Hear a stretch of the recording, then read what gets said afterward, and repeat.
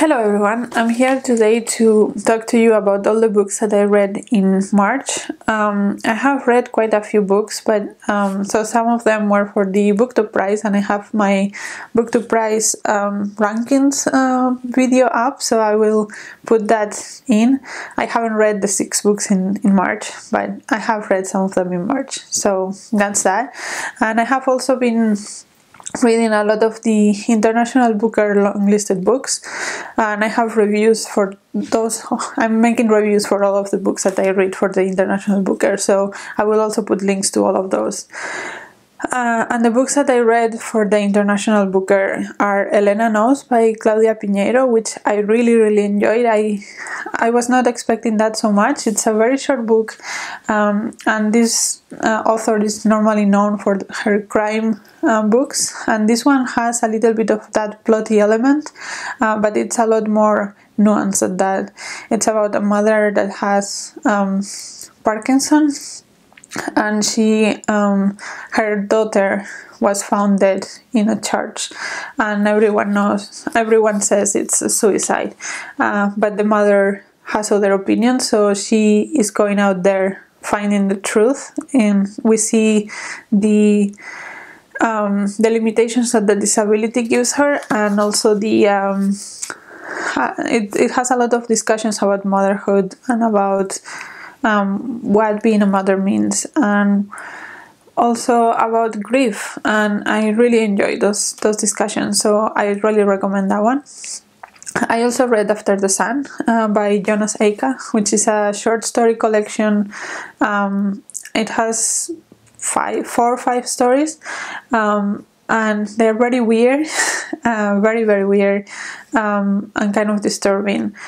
And I don't normally enjoy short stories, and I don't particularly enjoy this. I didn't think the weird worked for me. I know that some people enjoy the weird, but that's not me. So I also read Love in the Big City by Sang Jong Park, and this one is another of the readable ones, and this one is about a gay man in Seoul, and each part of the book follows kind of a different relationship in his life, and some of them are romantic and some of them are not, and we kind of see him struggling with life, but it has a very warm and positive feeling about it, and also it's not just a fun book. Like the way that the relationships are described are quite heartwarming at times, but also hard at times, and it does show the nuances of relationships, that it's never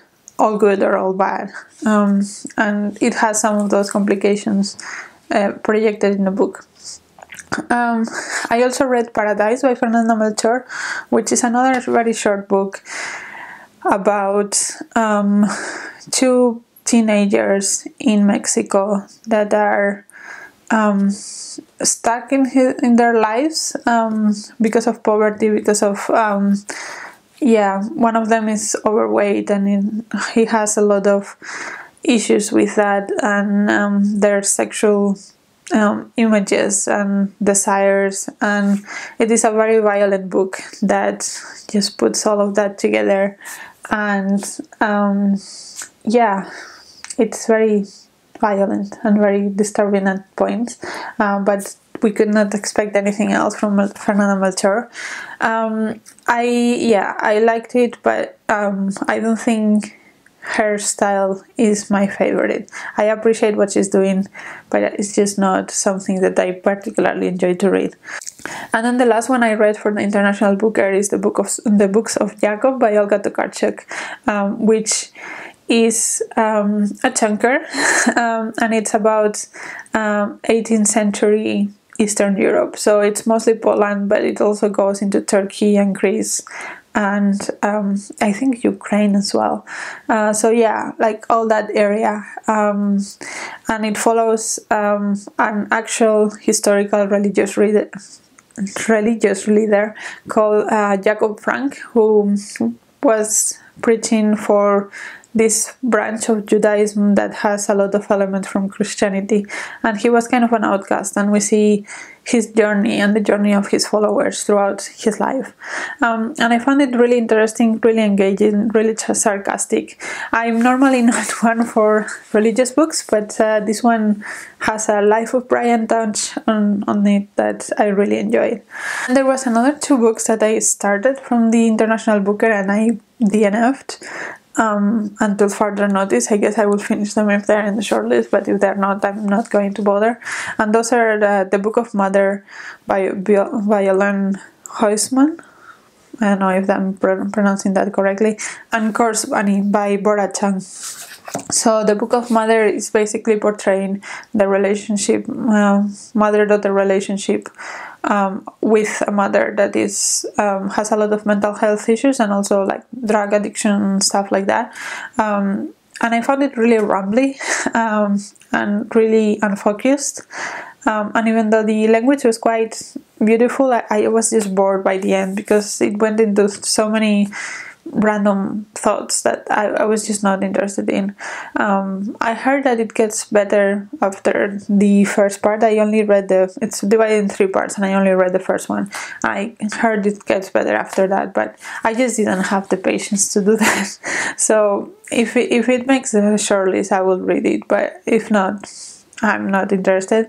And the other one is Course Bunny, which is a collection of short stories, and I read the first story, which was about this poop monster that comes out of a bathroom.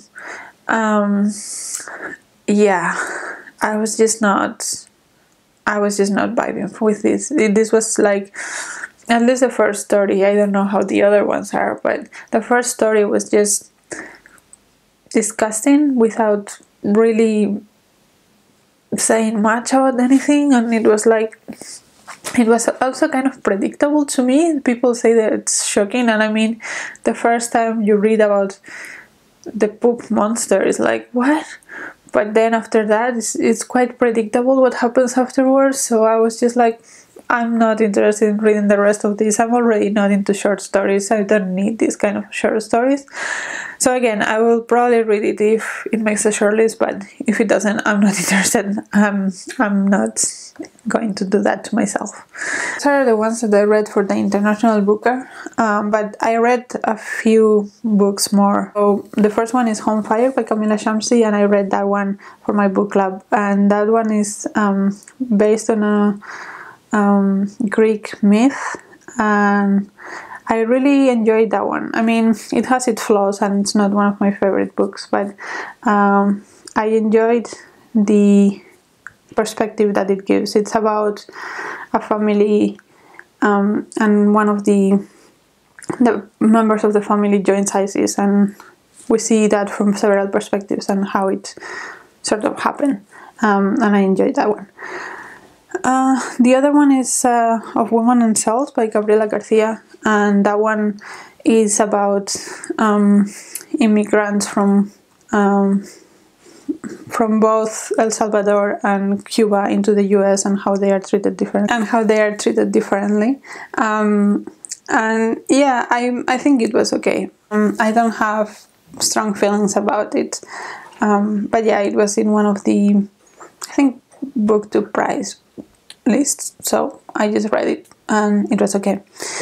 And then the last one I read is Somebody Loves You by Mona Arshi, which was in a couple of prize long lists as well. I think it was in the prize Republic of Consciousness prize, and also in the Jalak prize long lists.